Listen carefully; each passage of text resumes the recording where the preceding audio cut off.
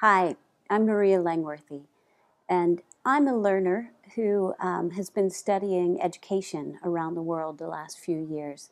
And I'm incredibly excited to talk about some of the things I've seen around the world. And one thing I've noticed is when you go into classrooms today, apart from all the statistics, all the test scores, you're starting to see a whole lot of excitement. The learning is starting to explode, and it's tremendously passionate kind of learning, a new kind of learning that happens when teachers and students start to form new learning partnerships, when they have a real relationship with each other.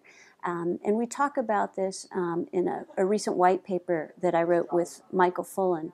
It's called The New Pedagogies for Deep Learning, A Rich Theme, and it was sponsored by Pearson. But we've tried to put some substance and some conceptual rigor behind what we saw going on in classrooms and schools and across increasingly regular education systems around the world. And it starts, as I said, with the relationships between teachers and students when they really get to know each other and stop focusing on content delivery and more on learning and experience and doing things in the real world together.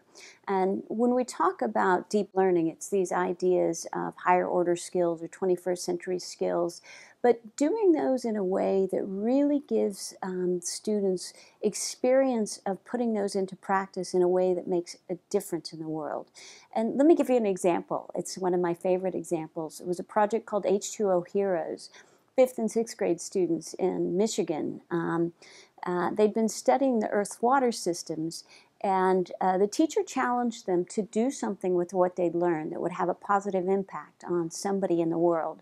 The kids found a project called Project Cope that was focusing on rural Zambia. And they decided through Skyping with the founder of this project to buy an eco-dome toilet for this village in Zambia. And in the last couple of weeks of school, they did all kinds of fundraising efforts and were able to raise $2,500 and shipped an eco-dome toilet to the village. They got so excited about having this kind of impact in the world that the next year it spread to a school-wide endeavor to raise $10,000 to fund a tractor for the school, which they raised and it got funded, and they've now been recognized by the White House. It's an incredible story of what can happen when you use the power of technology in very structured ways to solve real problems in the world. And the kids and the teachers, the engagement in learning and the power of that and the self-confidence those kids get is simply unstoppable. And we're seeing more and more and more examples of this. School leaders, when they see this, get excited and want it to spread across their schools, and system leaders as well. But it requires a different kind of leadership among school leaders.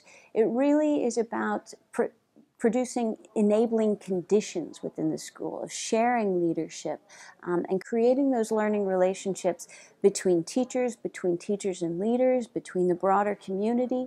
It requires new kinds of measures of what success means, both at the student level, at the teacher level, and at the whole school level and system level. The kinds of stuff we're talking about cannot be captured by standardized tests. And it also requires deep pedagogical capacity on the part of teachers. Building those relationships with all students is not always easy. And being able to design the kind of deep learning tasks that really explodes this kind of learning is an acquired skill and something that teachers need to do in collaboration with each other. So this is what we're seeing all around the world. It's inevitable that this change is going to take hold. What we're excited about is that it's taking hold faster and faster and faster. Technology coming in to support this in these kinds of ways really does have an impact on learning that we haven't seen in the last decades. But we believe change is coming, and it's going to be super fun and super exciting. Thank you.